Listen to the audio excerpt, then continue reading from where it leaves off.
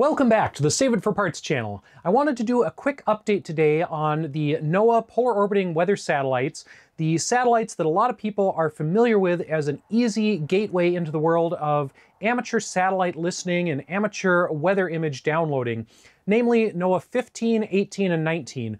Now, I did a video a couple weeks ago about how these three satellites, the last remaining ones on the US NOAA series that use VHF and L-band radio transmissions, are going to be retired soon. And when I did that video, the latest status that we had heard was that these three satellites would continue to operate. They would continue to stay in orbit, transmitting real-time weather data. Now, I have a bit of a sad update to that. Apparently, today, June 6, 2025, NOAA-18 is going to be shut down in about an hour from now, actually. So as I film this, they are planning on shutting down this satellite and repositioning it into a graveyard orbit, so it will no longer be in quite the same low Earth polar orbit as it was before. It's going to be pushed out a little bit farther where it's not interfering with other satellites, and all the radios are supposedly going to be turned off. Now, apparently the reason for this is a failure of the S-band radio system. NOAA-18 has several different radios. It has the VHF radio that a lot of people are familiar with, that you can listen to with a handheld radio or a radio scanner. It has the L-band high-resolution picture transmission channel, and then it has an S-band radio, which is also used for high-resolution images, but is also used for command and control and for telemetry. Now, apparently the S-band radio has had some kind of a malfunction. It has dropped from about 7 watts of power down to under a watt. So transmission on that frequency has significantly degraded, which not only affects the science and the weather images that this sends down, but it also affects NOAA's ability to control the satellite, to get feedback from the onboard flight computer. And unfortunately, it means that the satellite is no longer reliable. So they're planning on shutting everything down effective today, pushing it out of its existing orbit with the remaining maneuvering fuel, and basically abandoning this satellite. Now, we do still have NOAA 15 and NOAA 19 for now. NOAA 15 has always kind of had some ongoing issues. And then we also have some other satellites like the Russian Meteor series that use the VHF channels. And we have some other L-band satellites like the European MEDOP series. So there are still going to be satellites that amateur radio listeners can hear, can download real-time weather information from. We're just unfortunately losing one of the best and most popular ones. Now, I looked at the timing on this. They're supposedly shutting this down. Local time for me, it's going to be between 12:30 and 12:45 p.m. But the next good pass where I will be able to hear it doesn't come until about 12:47 p.m. So the very next pass that I see of NOAA-18 might be right after it's been shut down. I'm a little curious to see, can I still receive anything from the satellite? Will we be able to see anything at all, or will it just be complete radio silence from NOAA-18 at 12:47 p.m. here in the US, in the Midwest where I am? So let's fire up a couple of my antennas and we're going to find that out. I'm going to actually look at all three of those common frequencies. VHF, I'm going to be using my QFH antenna, which is actually set up as a automated NOAA weather satellite downloader. L-band, I'll be using the 3D printed Helicone antenna on the little hacked TV dish pointer system. And then S-band, I will be using my bigger hacked satellite dish that came from an old RV. Now, if you're curious about any of these antenna systems, I do have videos about each one showing what it does, how I hacked some of the TV satellite antennas to make these, and what kinds of things you can do with them. So I'll put links to those videos down in the description of this one. I will also be using this Raspberry Pi CyberDeck or homemade computer that I've showed in a few prior videos. So I mostly run these hacked dishes with this USB to RS-485 adapter, which is kind of an industrial control system, and then that hacks into the brain for the dishes. But I need another one of these sets since I'm running two antennas at once. I'm using this other computer for the S-band, and I'm using the CyberDeck for the L-band antenna. Now, I think I just made another one of those cables, and I think it lives on this dish, which has its own Raspberry Pi on the back. I can't use this for L or S-band. This one is set up for KU band. That's just TV satellite stuff.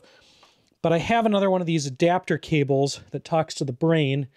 So I just need to steal that one. It's just Velcro taped in place. And I can use that to run the L-band antenna. Yes, I realize I have way too many satellite antennas.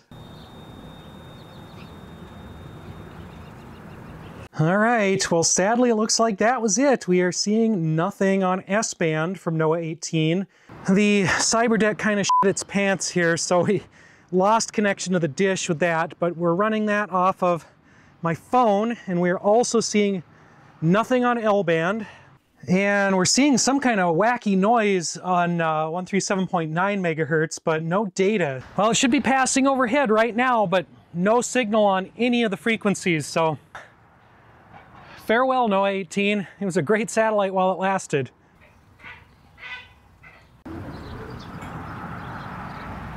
right, we're coming up on the end of the pass, and that was it. Pass is over, dish is resetting.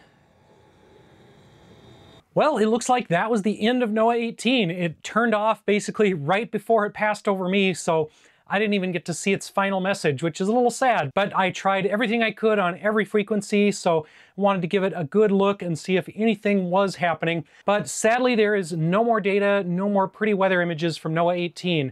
Now we just have to rely on the remaining NOAAs, the Russian system, and the European system if people have the equipment for those. Now, NOAA-18 will probably stay in orbit for a while. Its existing orbit was already pretty high, and the graveyard orbit, I believe, is even higher. For example, NOAA-2, one of the original NOAA satellites, is still in orbit and occasionally still transmits. That one turned itself back on, basically, accidentally, and NASA and NOAA have no control over it, so NOAA-2 is up there spewing out data occasionally when it gets a little bit of sunlight on its solar panels, and I might be looking at that in an upcoming video here. So if we're lucky, maybe NOAA-18 will become a zombie satellite like that. Maybe it will have some kind of issue in the future and turn itself back on. We can only hope.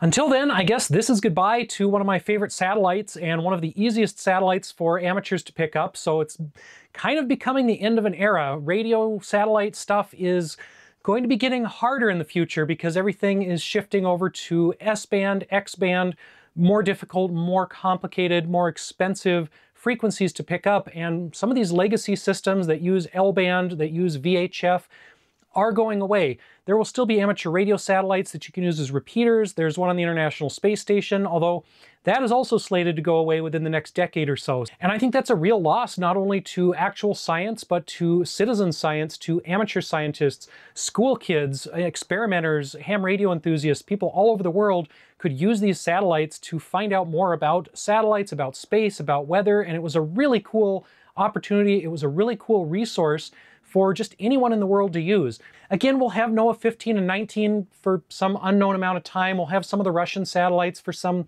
unknown amount of time. Those tend to wear out or have battery failures a little more frequently than some of the US satellites, so they're never very reliable either. So this hobby is certainly not dead by any means, but we did lose one of the most popular players in the game. Anyway, that's about all I had for this one. I just wanted to do this video kind of quickly, kind of look at NOAA-18 on its last active pass, which turns out I missed the last active pass because I was just a little bit after that decommissioning time, so didn't get to see anything, but it was still worth a shot. If you're interested to learn more about the NOAA satellites or any of the other satellites I've talked about, I have plenty of other videos on that. I will link some up above here, and I'll link some stuff down below in the description, and you can go check that out. Now, we do have plenty of satellite content coming up in the future. I have plenty of ideas for other videos. There are plenty of other satellites that I can listen to, both with easy-to-use equipment made out of scrap and possibly some more higher-end equipment, depending on what I get my hands on. So stay tuned for those. Thank you to everyone for watching, and we'll see you next time.